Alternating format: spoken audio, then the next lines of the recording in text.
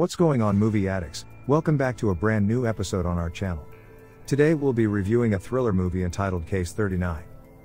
Opening of the movie, we see social worker Emily Jenkins advising a couple to stop their violent activity in front of their son Diego. The couple agrees to Emily's advice and promises to take care of their son. Due to the high assignment volume, Emily busted and feels so tired of making phone calls. Somehow, she managed to complete 38 cases and decide to take a break. But the boss Wayne wants her to investigate the 39th case of family 10-year-old Lilith Sullivan, as her grades have declined and an emotional rift with her parents has emerged. Emily is interested in the Lilith Sullivan case file. So carried the case file along with her home. She meets her boyfriend Doug, and Doug demands Emily only for a physical relationship. Doug gives her 2 months to think about it, and then he leaves the club. After reaching home, Emily reads the case file of Lilith and plans to visit the family. She knocks on the door and asks both father and mother to join the conversation. Emily assumes it's the result of family problems. But Eddie behaves very rudely and shows his anger face to Emily. When Emily asks for the reason, but Eddie whispers to Margaret that Emily has to leave the place since they don't need Emily's help. Emily suspects that the parents have been mistreating Lilith, but there is no bruise or other abusive marks. She later meets her boss Wayne and proposes to her department to take the child away from her parents' custody. But the boss denies her request. Attempting to save Lilith, Emily meets her friend Baron and seeks his help to save the girl. At first, Baron denies that he cannot help her because the law needs proper evidence.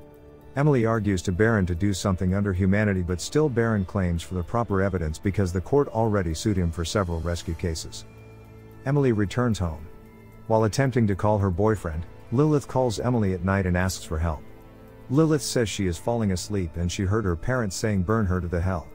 According to Emily, Lilith will be burned alive in a couple of hours. She then dials back to the office and no one responds. She then calls Baron and asks for his help.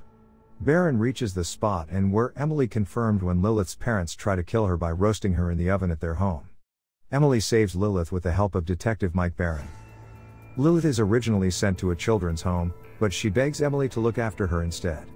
Emily replies to Lilith that she is not a mom material to take care of her and he has a lot of work to do which cannot leave her attached to a family. Emily reaches back home and thinks all day and night, and with the agreement of the board, Emily is assigned to take care of Lilith until a suitable foster family comes along. In the meantime, Lilith's parents, Edward and Margaret, are placed in a mental institution. Not too long after Lilith moves in, strange things begin to happen around Emily.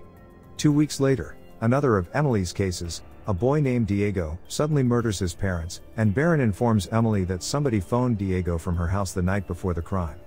As she is suspected of involvement in the incident, Lilith undergoes a psychiatric evaluation by Emily's boyfriend, Douglas. During the session, Douglas asks Emily a few questions.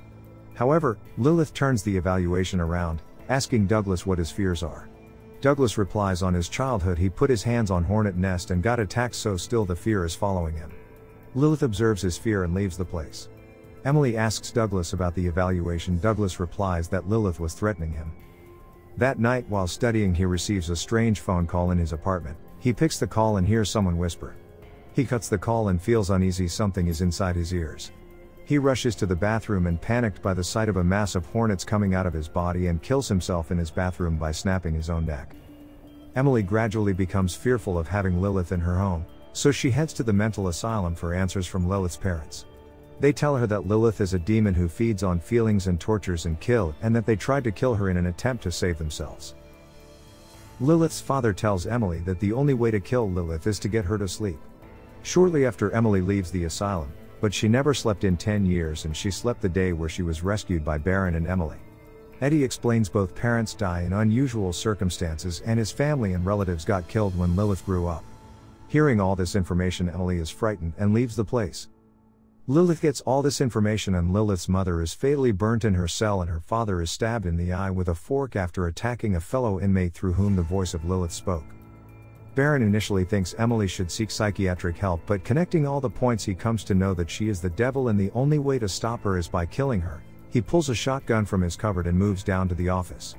But is later convinced when he receives a strange phone call in his home from Emily's cell phone, which is being used by Lilith. He arms himself at the police precinct to aid Emily in handling Lilith. However, he inadvertently shoots himself in the head with a shotgun when Lilith makes him imagine he is being attacked by dogs.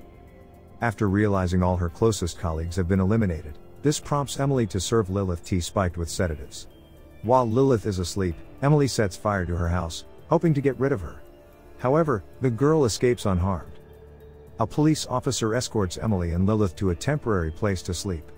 As Emily is following the police cars, she suddenly takes a different route and drives her car at a high speed, hoping to bring fear to Lilith. Instead, Lilith forces Emily to relive her childhood memory of her mother driving fast in a rainstorm. Emily fights through the memory, telling herself that it is not real. The image fades, and Emily asks Lilith if she is afraid.